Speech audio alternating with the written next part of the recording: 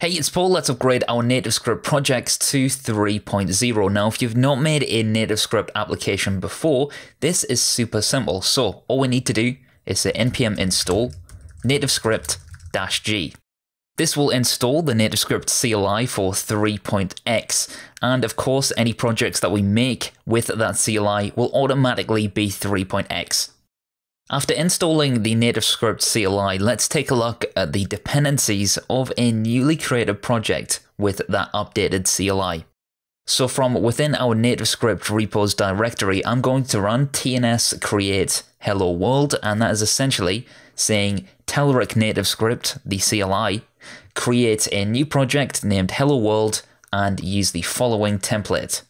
The template is going to be the NativeScript template ng tutorial. This is an Angular project up and running with NativeScript. So our project has now been created. Let's take a look at that inside of Visual Studio Code. If we take a look inside of our package.json, we can see the type of things that have changed within the 3.0 release. We have our NativeScript Angular now being 3.0. Angular is 4.x and above, and the TNS core modules are 3.x and above.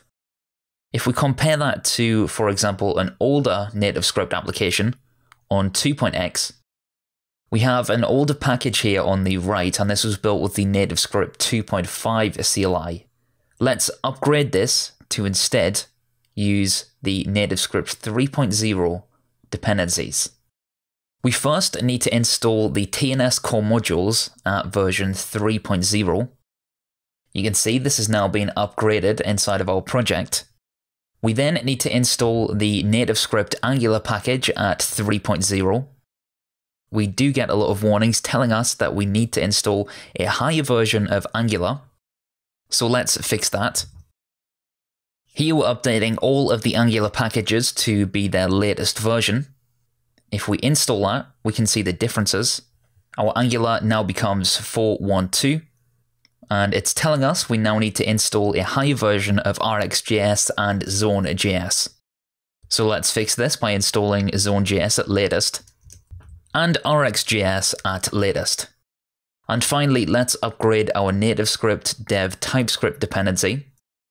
And now you can see our TypeScript has been upgraded to 2.32 and our nativescript-dev-typescript to 0.44. Now there are some differences between the project that we just upgraded and the template that we created a new Angular NativeScript project with, and this just reflects the fact that the template is not currently up to date with all of the latest dependencies. But this is just an overall reflection about how you need to keep your projects up to date with the latest changes. If you fail to do so, then upgrading in the future obviously makes it harder because more and more things change as time goes by. So in this video, we looked at taking an older NativeScript Angular project and upgrading it to 3.0.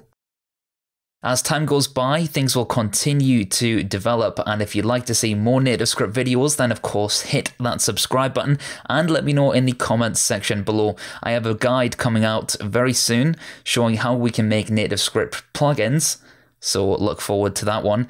And until next time, my name's Paul and I'll see you very soon in the next video.